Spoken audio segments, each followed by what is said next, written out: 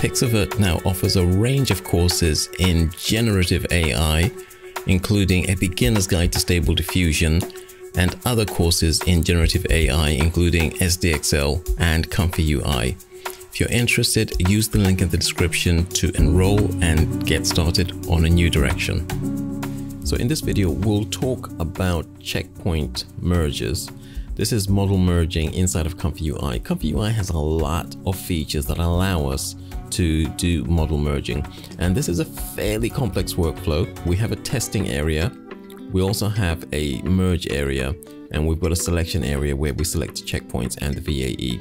So if you've watched some of my other videos on model merging, you will know exactly what we're dealing with. We're dealing here with model merging and testing, but we are dealing here specifically with model block merge, which is allowing us to merge very specifically different blocks in different ratios.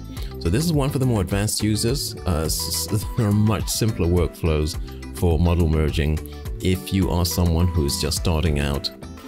And I wouldn't recommend this particular technique if you are someone who's a bit of a newbie. So we'll take a look, we'll do a very quick tour of what we're seeing here. We've got the model title there, we've got the checkpoints, and here you can select different checkpoints for your outputs.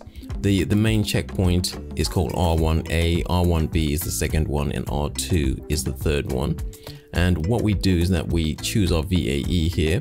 Now, model R1A comes in as model 1, model R1B comes in as model 2, and then the output from this one comes to this guy here, model R2. And this bad boy is just going to take the input from the third model, so that's going to be this guy here, and we'll take the output from that one, connect it here, and then we'll put in different ratios for this different merge block here. So the output from here will go to a save checkpoint, which is going to be by default muted, and to also a K-sampler. And the K-sampler will be very familiar to you. It just allows you to actually just work with the testing. So the testing is here set to batch size of 4.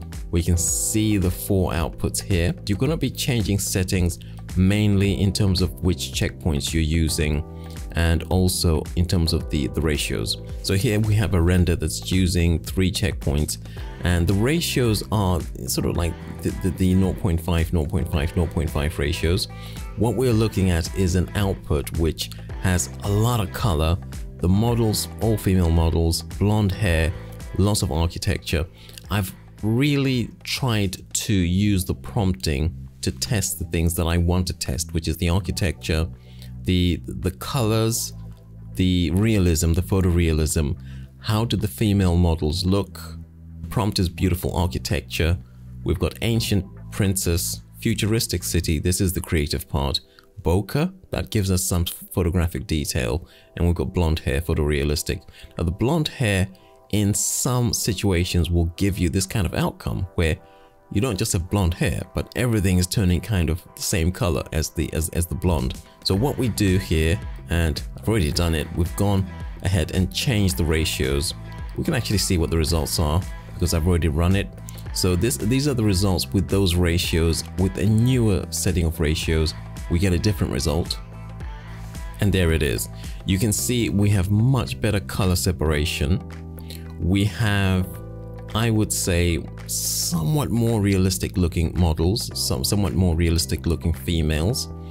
The architecture, I think, is somewhat drab, uninteresting. The colors are good. So we've moved forward in some areas, we've moved backwards in some areas.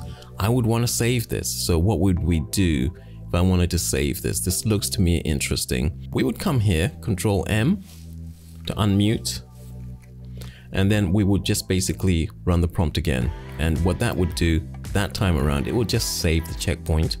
And the checkpoint here is saving to an area on it's one of my drives which has a huge amount of space. This is where I save diffusions that I create. I save them to a large hard drive. It's a slow hard drive.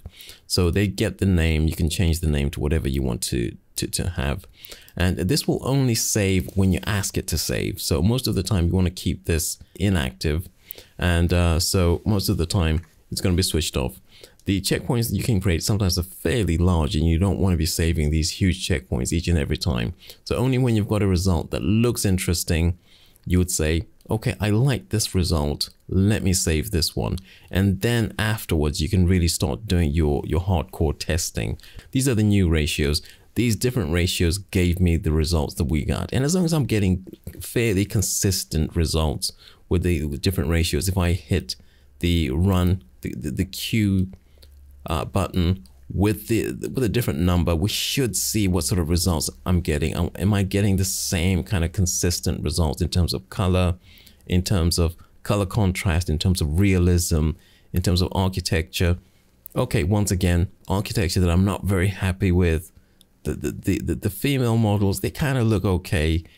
I like the color separation. So I'm getting consistent results. That means I've got something that actually means something. It's not just random chance that I got a particular outcome. I would then say, let me save this. This is something I can test again in future. There are simpler workflows. This one is really for the guys who want to have something that gives more control. Now, I do know that there are far more complex ways of actually doing model merges. There are other much more complicated. Let's do a search. This one here, for instance, model merge block number, that gives you a very complex situation that you can work with. So you can get more complex than this, but this is a pretty decent one if you want to check the results that you get with different checkpoints, different ratios, and you really want to finesse the results that you're getting in terms of the images that you're creating. Now, as well as doing this, we can also add a LoRa file, and I can very quickly show you what that looks like. So here we've added a LoRa file, and we can actually output the new model with the LoRa file actually attached to it.